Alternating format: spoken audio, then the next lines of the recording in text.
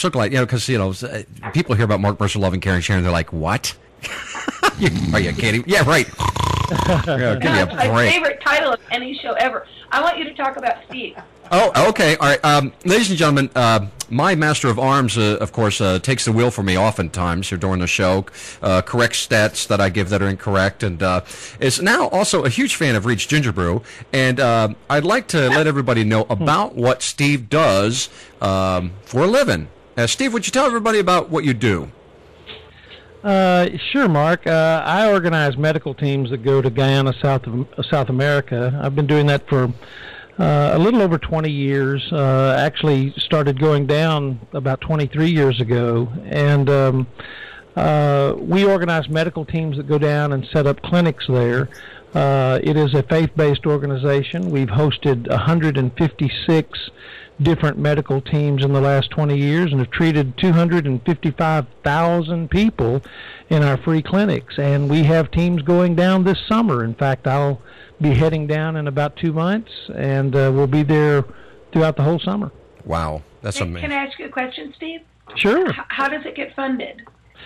It gets funded. It gets funded by God. I have to tell you the truth. We all of the people that come down are volunteers, and they pay their own way to come. Okay. The only real expenses that we have with our organization, which is known as Operation Guyana, is covering my living expenses and covering our facility there, and I have to raise that every year through individuals and churches and foundations and other organizations, and it is a never-ending process. So can people donate money to your? They certainly can, and they can go to our website. We've had a web presence for about the last 15 years. They can go to our website. You should give them that information. Which is Guyana, GUYANA missions, MISSIONS.org. And you can read about our work there, and there's a PayPal link there, and you can make a tax-deductible gift right there on the spot. Mm-hmm. And boy, with the economy being what it's been, our funding has really been down. But, we've just always felt like that God would give us the means to do what we need to do, and He has always done that. There have been times where it's been a little tight. We're in one of those times now, but but we're just glad to be able to get to do it. Now, Steve, go ahead. For you...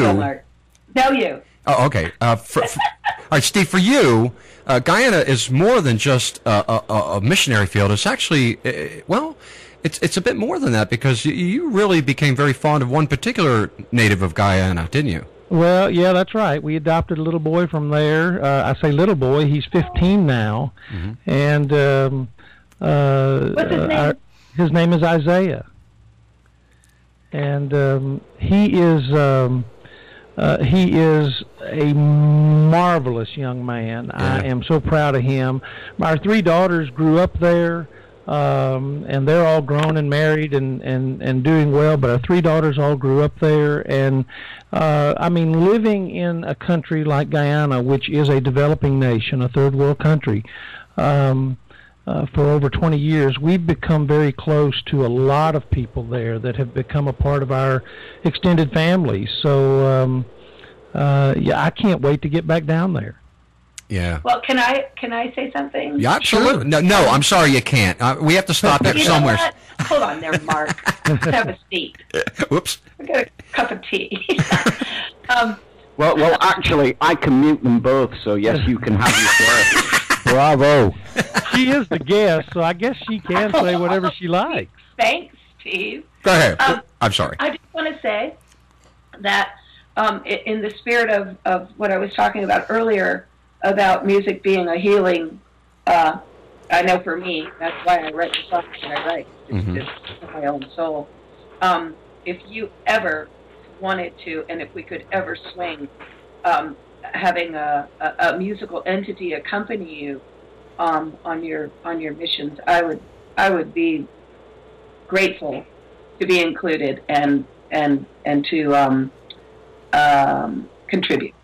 I am certain that we can work out something. I have always told people, I don't care what your talent or what your ability is, we need you to come down and work with us. Yeah. And, we've had people as young as 8 and 9 years old that have come down with their parents and worked with us, and we've had people that were 87 years old that have come down and worked with us. And it's not all medical people, right, Steve? I mean, you have like regular lay people come down that, carpenters right. or just people with a pair of hands to hand out.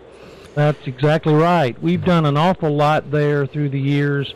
We've built church buildings, and we've helped repair school buildings, and we've had benevolent programs where we provided clothing and food for those who just live on the street.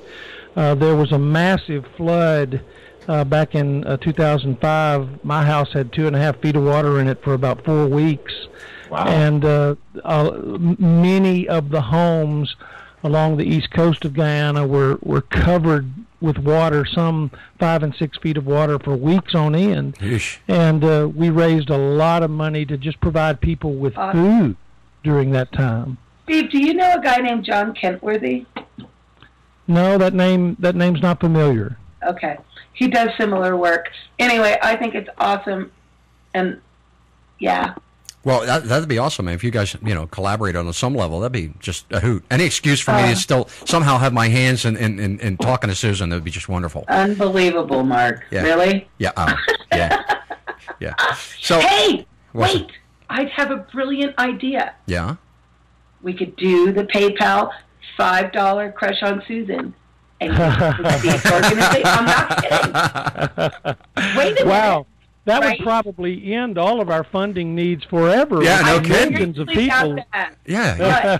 Yeah, you'd be good. That's a wonderful idea. Yeah, you'd be set till 2059. We'd be 100 years that's old. Probably true. Yeah.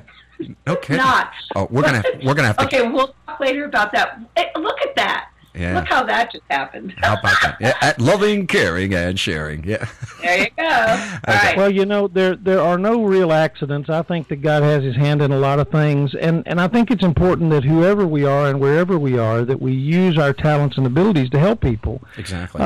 That's what we do with our work in Guyana, and Susan, that's certainly what you do with your music. Your music has spoken to me today as I've been listening to it. Yeah, me too. And really touched my heart, and that's God's work as well. Exactly. I agree. I appreciate that. And speaking of Susan's music, I came across a little ditty, just something that, just a little something here. Happiness is 2 kinds of ice cream, finding your skate, telling the time. That's right, happiness. Happiness There's Susan. is learning to whistle, tying a shoe for the very first time. And happiness is playing the drum in your own. That's right. That's happiness off of the Cowsill. What was that called? The Cowsill TV special? Oh, the family thing. Yeah, right. And it was really, you had Buddy Ebsen on it, Yeah. Yeah. Uncle Jed. Uncle Jed. Yeah. Which we thought was the coolest thing ever. Yeah, and of course, in this video, you guys are bathing this big dog in the bathtub. And I was curious, could you tell us about that dog? Because I happen to have 2 of the same kind of dogs. Okay. That dog in question was a gift to my brother and his then wife, Nancy. Right. From Hugh Hefner. What kind of dog was this? That's an interesting question for you to Naked? ask. On the heels of Hugh Hefner. He's a St. Bernard, and my sister-in-law, Nancy, and Cowsills always keep all their wives, so she's still my sister-in-law. She was a Playboy bunny, and she and we were on Playboy After Dark, which was a TV show back in the 60s that Hugh hosted, and he had given Bob and Nancy that dog for their wedding gift. And that's the slobbery truth. Oh, wow. Okay. Now, you also did a promo for NOLA. Now, if you guys will just bear with me for a second, I want to play this NOLA promotion you did. How long ago was this? Do you remember? I think it was a year and a half. A year and a half ago? Okay, so it's pretty recent. All right. Maybe 2. All right. Maybe 2. Yeah? All right. Check this out, I guys. have no memory left. Me neither, but I have the file, so here we go. Hi, my name's Susan Cowsill, and I am from New Orleans, Louisiana, USA, and I am for NOLA. It's the only place I know where you can make music for the sake of making music. It's a wonderful place to live. It's a great place to make music with other musicians. We are the #1 music capital of the world. And I want you to be for NOLA by supporting the St. Bernard Project. All right, there you have the NOLA project. So what exactly was that? What was the NOLA about? Okay, the NOLA project is one of our many organizations here that are trying to rebuild our city. Oh, okay. All right. Yeah, and so St. Bernard is one of the hardest hit spots. It's the 9th Ward. I don't know if you guys are familiar with Katrina. Yeah. Oh, yeah. But, oh my gosh. yeah. I mean, how could you not? Okay. Yeah. Unless you live in a cave. Yeah. Yeah. Yeah. Really. So yeah, it was just a campaign to raise some funds. Now, wait, how did you pronounce that again? Yeah. What was that? Oh, you guys are bad. What was the pronunciation St. on that? Bernard. Yeah. Was that St. Bernard. St. Bernard? Did you say? St. Bernard. Okay. So St. Bernard. St. Bernard. Is there another way to pronounce it, y'all? St. Bernard Project. Yeah. Daniel. I've heard someone else say that there was another way to pronounce it. I'd pronounce it St. Bernard. No. Ah, I'm do that. English.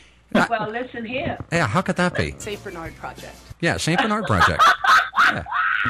St. Bernard Project. Yeah. I think Susan got it right. I think it's the. St. Bernard Project. Yeah. I'm pretty sure about that. Yes.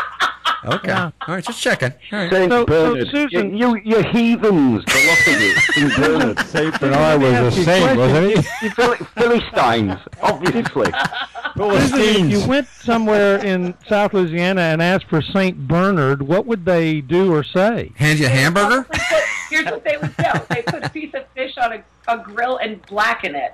And here's your St. Bernard. Yummy. That's what they do. But it's funny because there's so many street names here in the city Right. that when I first moved here were very, at least to me and Steve and Mark, pronounced strangely. But perhaps Daniel would feel differently. Mm-hmm. But for instance, there's a street here that when I read it, it says Burgundy. Right. But they call it Burgundy. Oh, come on. Oh, truly. And it's the And exact. there's Correct. And it's the same How- spelling, right? It's not like they spelled it differently. Totally. Unbelievable. And there's a street here called Calliope that reads to me like Calliope. Okay. So there you go. You say tomato, I say tomato, whatever. Okay, now listen. There's a street here that I've been having an argument with my friend Peter and a couple other guys for years about, and the way you spell the street is this. It's spelled U-N-R-U-E. I'm sorry, no, it's U-N-R-U-H. Yeah, U-N-R-U-H. Now, how would you pronounce that? U-N-R-U-H. Yeah. Unre. Unru. Unru? Unru. Shut No. up. Shut up. You know it. I know the answer, yeah. Yeah, Tom knows the answer. Yeah, I say it's Unruh. Ruh. R-U-H. Ruh. That was a famous Unra, Philadelphia yeah. town. Yeah, Read Unruh. with the No. R-U-E here. Yeah, Unruh. But no, it's Unru. Correct. Yeah, that's Philadelphia. That's wrong. There's something wrong with that. Unbelievable. Yeah. Yeah, but we still have our hoggies. Yeah. We have a hoggy, not a hoagie. Yeah. Oh, God, you guys are making me hungry again. Stop. Yeah. All right. Well, back to your album, Lighthouse. And then there was a torpedo. Okay, go ahead. Lighthouse came out 2 years ago, right? Yes. Okay. And I was noticing the picture on the back of you when you're probably, I'm going to say 5. Yeah. Is that right? Where was that taken? It's actually the picture on the front, but that's okay. Oh, I'm sorry. And Yeah, I'm it's sorry. okay. Holding it backwards.